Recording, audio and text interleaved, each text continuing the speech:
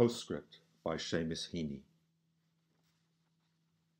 And sometime, make the time to drive out west into County Clare along the flaggy shore in September or October, when the wind and the light are working off each other, so that the ocean on one side is wild with foam and glitter, and inland among stones, the surface of a slate-grey lake is lit by the earth to lightning of a flock of swans.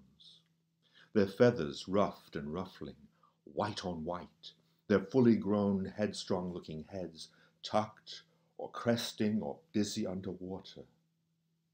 Useless to think you'll park and capture it more thoroughly.